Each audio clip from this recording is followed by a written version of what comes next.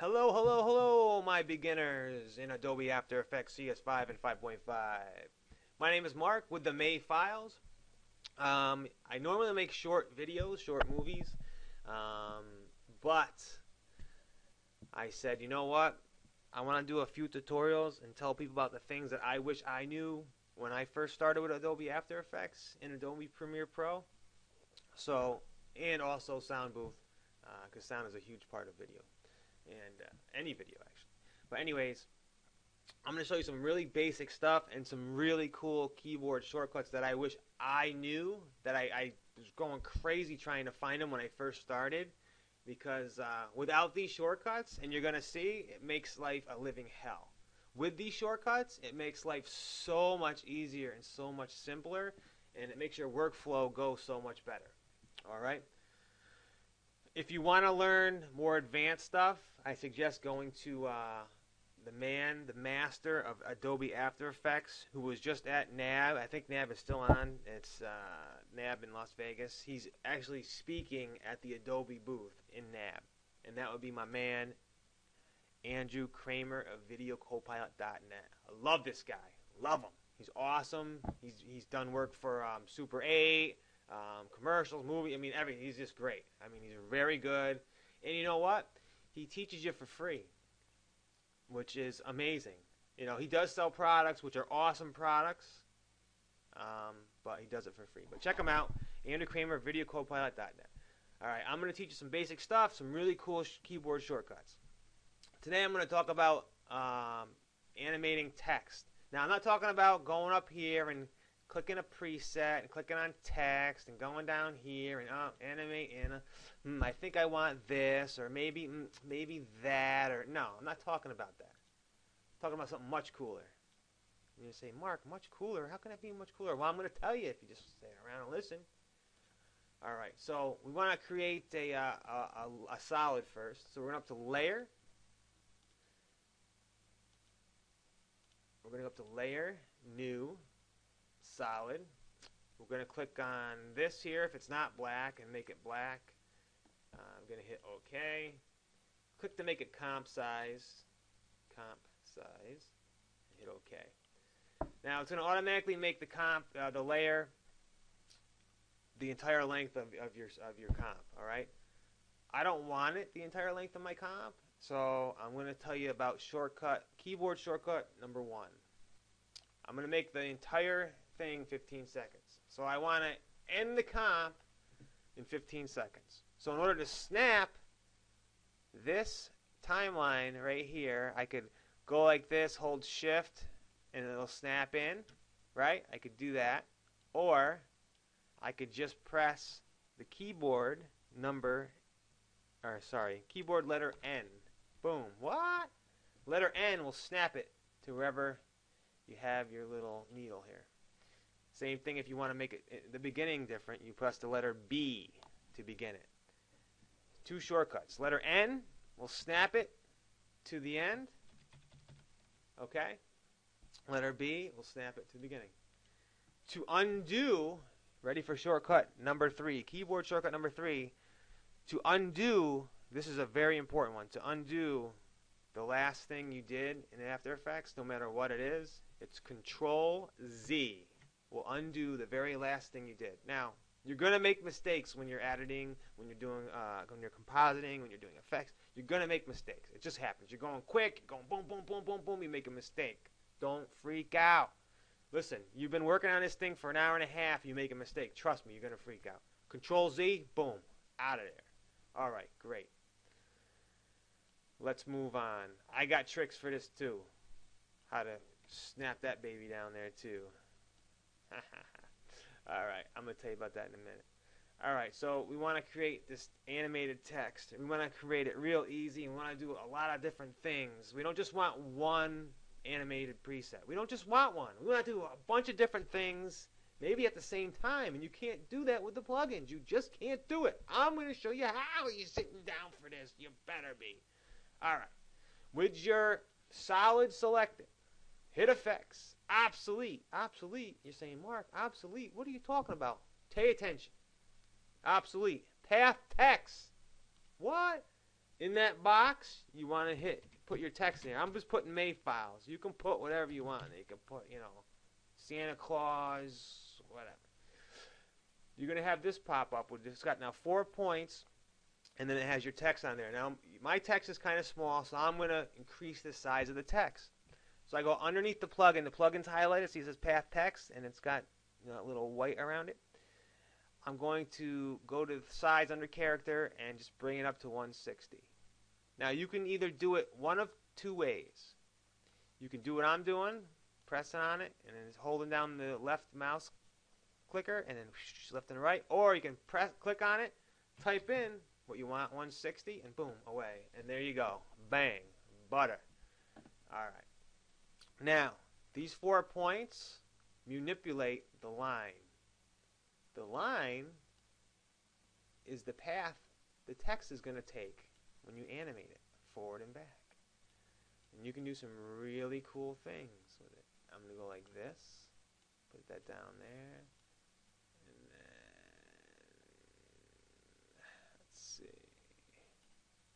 go like that maybe. Maybe I'll put that up more. There we go, like that. Now, you don't have to use these points. I just like doing it because it's visual. I can do it right then. You can actually animate it as well. You can animate it, but you can use up here under control points. There's each one of these points here is correspondent to these. So I move this, it goes up and down to that point. This one will move that, and so on. You can animate them too by clicking on this. It'll create a keyframe. We're going to talk about that in a minute. And you can animate them as well. All right, so I like that. I like that movement. It's like fluid. It's nice. But we got to animate it now to go along this line. We got to animate it to go along this line. So we're going to go down to paragraph of your plugin, down to paragraph. Okay. If it's not open, if it's closed, you just click on the arrow. Boom, it'll open it up. All right. So left margin. So where do I want to start the animation? I actually want to start it off and then come on and then over. So what we're going to do is I'm going to click on the keyframe and set a keyframe right there. I'm going to set a keyframe. See it? Set a keyframe. It's where I want it to start. Now I'm going to go off. I'm going to go up to where I want it to end. Say I want it to end around 5 seconds. Or 501 is good. I'm going to go back up here, hold down, go all the way off. Now, After Effects is going to do something really cool. It's going to estimate and make it all equal the amount of time from there to there and make that go correspondent along the line. Now, another cool thing, you want to see your animation in real time. On your number keypad, press 0. And it's going to RAM preview. Whoop, here it goes. Nice. Nice. All right. Nice job, kid. See? Nice job. Really nice. See, it looks cool, right? Nice. All right, we ain't done yet, so come on. All right, so I want to animate it some more. I mean, that's cool, but I want to animate it some more. So I'm going to go right to about here. Another keyboard shortcut, another cool tip. To go forward and back without using your mouse, okay? Page up moves back, page down moves forward. So, page up button on your keyboard moves back, page down moves forward. Another good tip, if you have clicked up here, see how the box is highlighted with this yellow line around it? You can press page up and down, but if you hold it down, it's going to work like that too. All right? If you go up to your text and hold page down, doesn't work. See how that? You got to press it individually. So if you have this selected, or this selected, you can hold it down and it will go almost real time. Okay? If you have your plugin selected and you hold it down, it won't go. You gotta tap it. So that's another tip too. It drove me nuts a little bit. All right, so we want to animate this a little more. So we're gonna go right to about 2 seconds. 2 seconds right there. I'm going to click set a keyframe for tracking. I'm going to move forward to there, and then I'm going to make it start to slide. Move it forward a little more. And slide. Alright, so we'll go back. We'll see how that looks. Press 0 again to RAM preview. Here it goes.